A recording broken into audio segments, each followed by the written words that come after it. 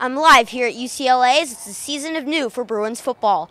First, they have a brand new head coach, Deshaun Foster, who is replacing Jim Kelly, who is now at Ohio State as their offensive coordinator. Also, UCLA is now in the Big Ten as they are leaving the Pac-12 and are now in the same conference as defending national champions Michigan.